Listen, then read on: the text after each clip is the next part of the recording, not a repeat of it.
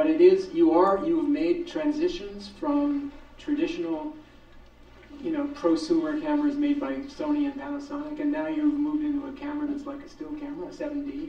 And has these kind of changes, do these affect how you shoot, and the way you see in your films, or is it just a tool, and essentially you end up with the same place you would no matter what camera you have? Well, for me, I'm much happier now. I mean, I wanted to do these big esoteric projects right out of college that no one wanted to give me money for, because at that time the only thing that seemed worthwhile to shoot on was 35mm film, and it's very expensive and the cameras are huge, and I wanted to go off to a steel town in Siberia and make a film, as my first feature project. And it was really the technological innovation that allowed me to make my own films without having to ask anybody for any money, so I could just do what I wanted. So in a way, to me, it's the economics of it, not necessarily the size of the cameras, that are just as important, because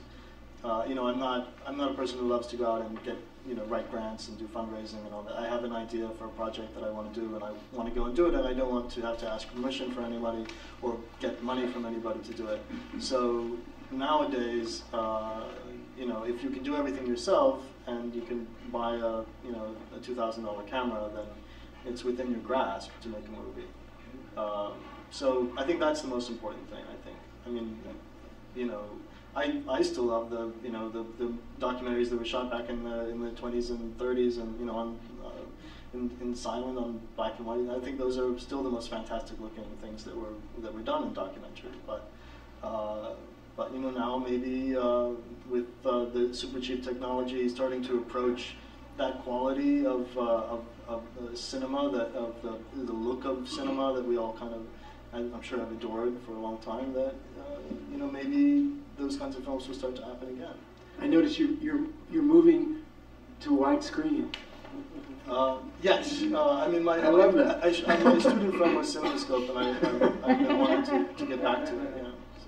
So soon your Pakistan film may be a widescreen film. The truth is that I really hate the way most documentaries look, because the way that people have had to shoot documentaries just means that they don't really attract the eye in the same way that, I grew up loving fiction film. In fact, my first fiction films I saw here in this theater, and about 31 years ago. Chaplin and all this kind of thing. And that's as far as the look of things, I've always kind of loved the look of fiction, but the exploration of documentary. So I want to combine those things, I guess.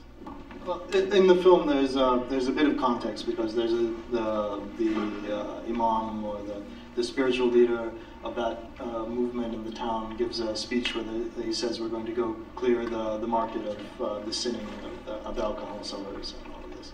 So it's explained what they're about to do before they do it. Yeah. Well, let's talk a bit about events being out of control. Joan talked about loving this idea that unstructured situations where events are out of your control. How did this feel here? Well, you're kind of walking a tightrope, with these guys, because they're, on the one hand, they like to be filmed. They film themselves all the time. And for them, I guess it's kind of like an episode of Cops or something. They don't think they're doing something wrong. So, but on the other hand, in the back of their mind, they kind of know that this foreign filmmaker who's filming all this stuff probably is going to take this and show it to people who don't agree with their point of view. So there's a nervousness in that. I've been filming the Mehdi Army for probably 6 months or something.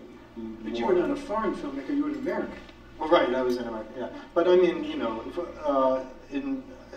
after a while, it kind of becomes all the same. Like, to them, everyone is, basically an Israeli spy. At the end of the day, like all the foreigners. So, depending on who you're talking to, but. Yeah, that was a tricky one. I was worried that maybe someone would get killed in front of me, and then what would I do? Or You know, a few months after I filmed this scene, a friend of mine was actually kidnapped by these same exact guys in that same exact market and held in that same exact room, blindfolded with the scraps of their, you know, their banners in exactly the same way that those people were. And he was held, you know, for 10 days in the marshes, and you know, and he's a guy just like me. He's a, you know, American filmmaker. So, I mean, it's. But when you're in the moment, you're just thinking, you know, this is very interesting. I hope that I can film the scene and get my material out and cut it into something.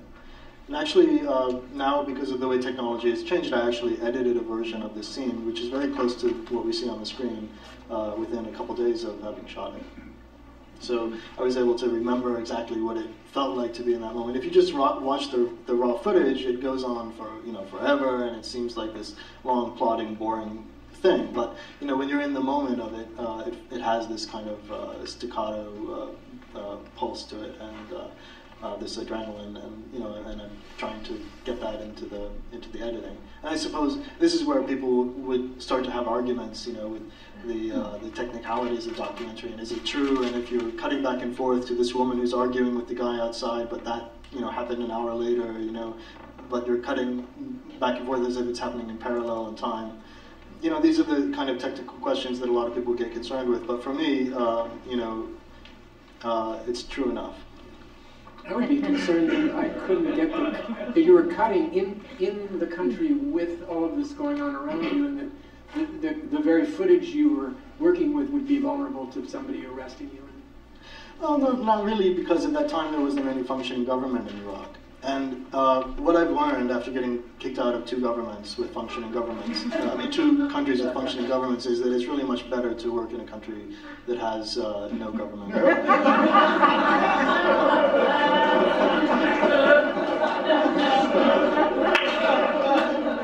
What do you think about that, Haskell?